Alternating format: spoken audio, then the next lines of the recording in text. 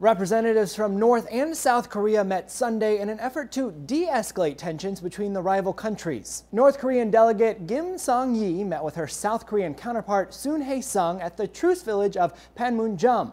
This is the first official dialogue between the two countries in years. After 18 hours of discussion, both sides agreed to hold a higher-level government meeting to discuss specific action.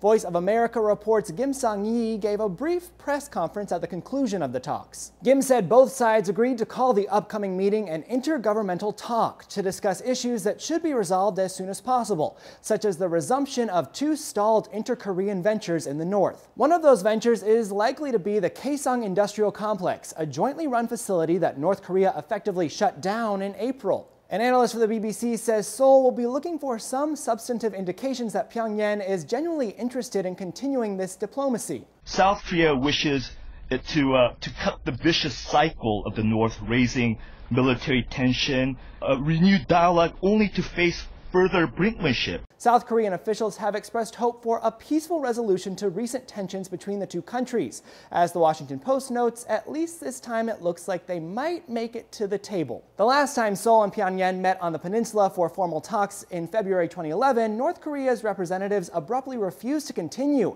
and the North said its counterparts were scoundrels and traitors who had no interest in reconciliation.